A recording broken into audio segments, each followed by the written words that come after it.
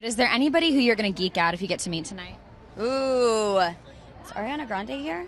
Yeah, Taylor I'm Swift? same. Ariana Grande. I wore the extensions just for her. I know. I'm such a fangirl. It's like, so anybody I see, I'll probably just be like, okay, play it cool. We've got this. Well, Hannah, this is a musical night. I mean, now's your chance. Do you have a rap you want to share about how it feels to be here? Right now? Yes.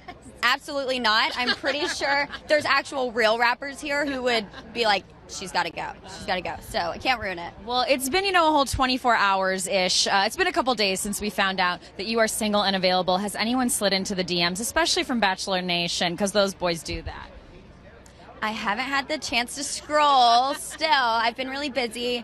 But I feel like you're not saying something. We'll see. Who slid into the DMs, Hannah?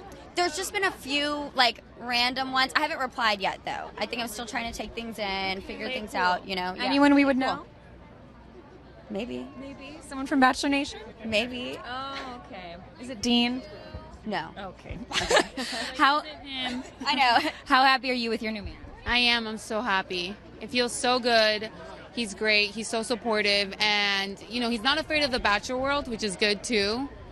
Because he supports me like, hey, babe, I have to watch this. And he's like, yeah, turn it on. I'm like, okay, good. It's basically part of my job. Yeah. And so have you talked to Colton and Cassie at all? They've kind of come out and the whole thing happened. I haven't. I heard Instagram shut down yesterday, so I missed a lot of their stories and stuff, but they do seem really happy. So I am very happy for them. All right, last chance. Paradise? Paradise. Not opposed.